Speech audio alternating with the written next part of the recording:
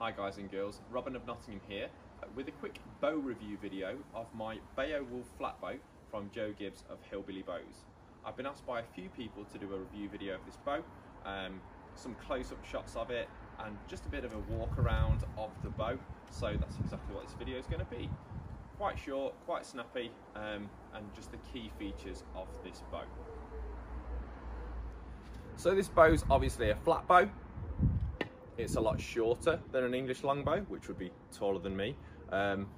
It's fiberglass backed and bellied, so it's got glass both sides of the bow, which makes it very fast and very durable. The reason that I got into shooting these flat bows was because I was shooting English longbows or war bows, and as I was shooting them, I thought I was getting stronger, but actually I was taking the weight out of the bow by repetitively shooting it.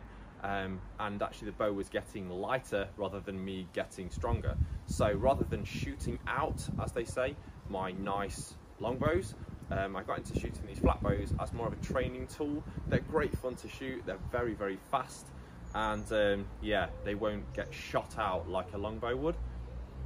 So yeah, that's how I kind of got into shooting the flat bows, and I think there's a lot of us English archers in this country who do turn to the flat bows as a training tool, and then when the time's right, get a nice longbow out and shoot it for the day, but then put it away again so that it stays fresh for as long as possible.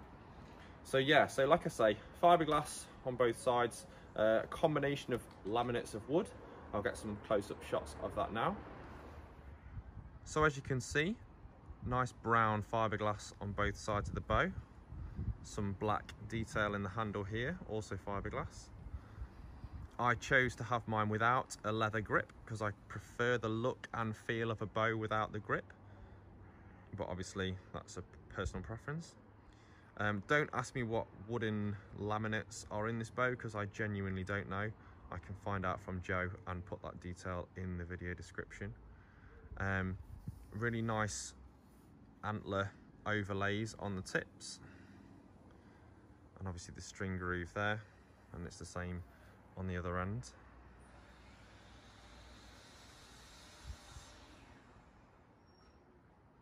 Really nice detail on this bow. So yeah, so there you go. It's finished with oil. Again, that was my preference. Joe usually clear lacquers his bows, but I preferred the finish of the oil, so it's not quite as pristine, let's say, as some of his bows, because I preferred the kind of rough and ready oil finish. Don't ask why, I just prefer it. Again, it's a personal preference. No grip oil finish, and yeah, there we go. That's the kind of main detail of the bow.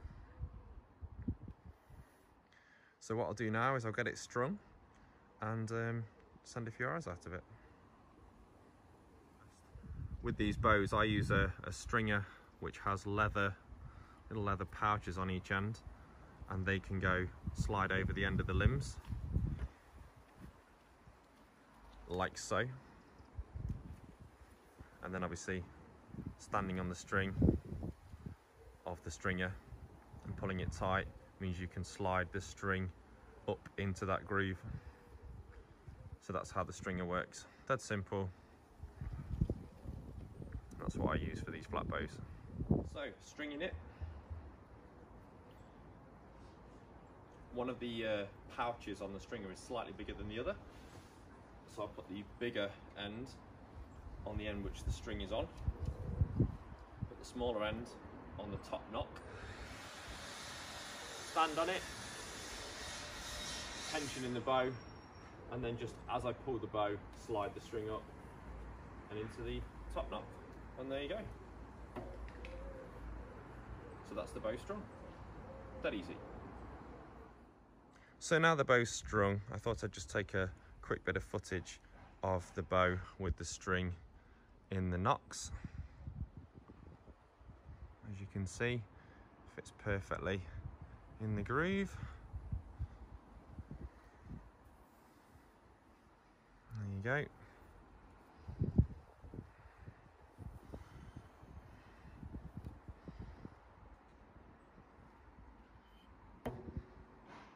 Perfect. Right, I'll get some arrows off it and you can see it in action. So, shooting it. This bow is 115 pounds at 32 inches. I'm shooting 3 wooden blunts that are quite heavy that I've made for this specific purpose, shooting closer to net. There's another video on my channel reviewing these blunts and the beautiful hand-painted wooden heads made by my friend Nick Keogh. Big fletchings, heavy shafts. They weigh about 75 grams-ish per arrow, and obviously 32 inches long, so that I can get the full 115 pounds draw weight out of the bow.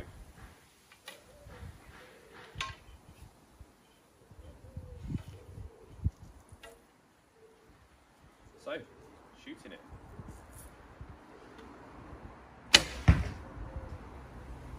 Very fast, lots of energy.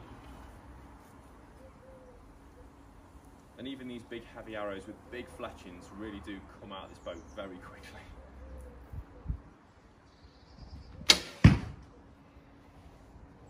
So I'm just shooting at a net down the garden, and I have nothing behind my garden other than trees, so all safe and sound.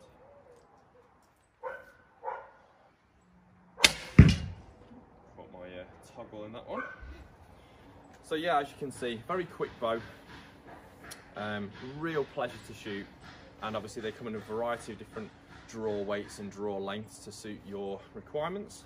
So yeah, if you're interested in getting one, I've got 2 of these. My other one's 135 pounds, which I'm almost on top of now.